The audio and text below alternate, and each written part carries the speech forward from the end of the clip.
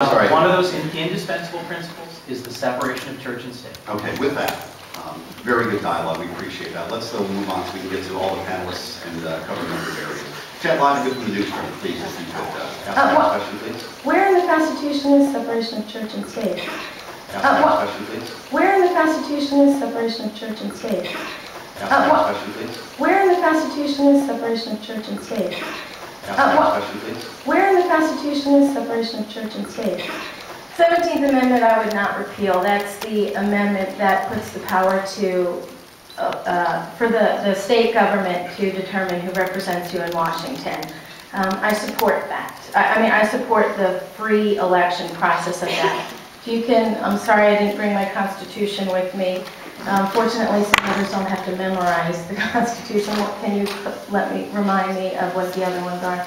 Can you let me remind me of what the other ones are? Can you let me remind me of what the other ones are?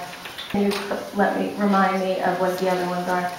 Let me just clarify. Please. You're telling me that the separation of church and state is found in the First Amendment. The government shall make no establishment of religion. That's in the First Amendment.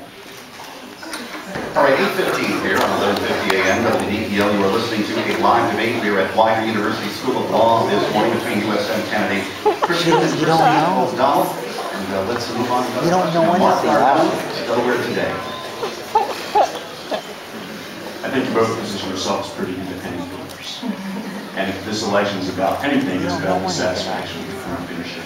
So I'd like to know, or would you please give us one or two examples of where you agree with your party's leadership and where you think you differ with the party's leadership? Mr. Coons, why don't you start this time?